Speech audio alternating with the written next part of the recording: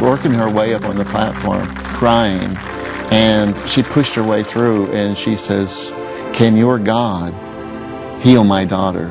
And so I looked at her eyes, and I told her, of course my God can.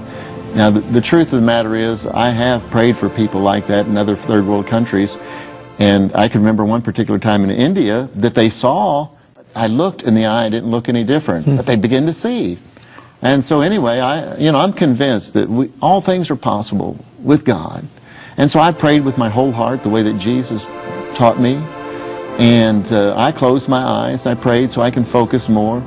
And while I was praying, Gary Metter told me this. He says, while I was praying, that he says it was like 2 white tornadoes over each eye. And then when I stopped praying, the tornadoes were gone, and there were 2 beautiful brown eyes. And just to be real honest, when I seen the little girl, I'm thinking, why would anybody pull this kind of trick on me? In this kind of a place, serious setting, and bring another little girl, because she looks so different. Happened in your past, but this is something that is so firmly etched in my memory that I'll never forget it. I remember the sounds, the smells, I remember the heat. 4,000 people gathered in a little square of a Nicaraguan city. There's ash that's raining down from a volcano about 10 miles away, and it's hot. These people have been there 4 or 5 hours, and Mel asked the pastors to go out into the audience and bring up the most difficult cases. And I'm on the platform with them, and they bring up this little girl, 6 years old.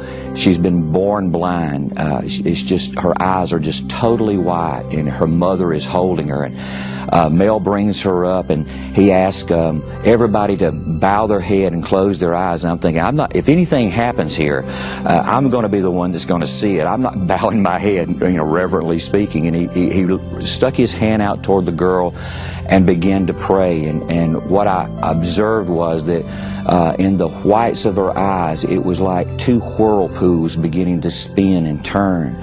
And I don't know how long it lasted, maybe 60 seconds, maybe 90 seconds. But at the end of that, these 2 beautiful brown eyes just popped. And she began to look around and see the lights. But the thing that tore me up the most was the fact that when this little girl turned and saw her mother for the very first time in her entire life, and the mother is just weeping, and I'm over there weeping as well, and it was the most incredible, moving miracle that I have ever seen in my entire life.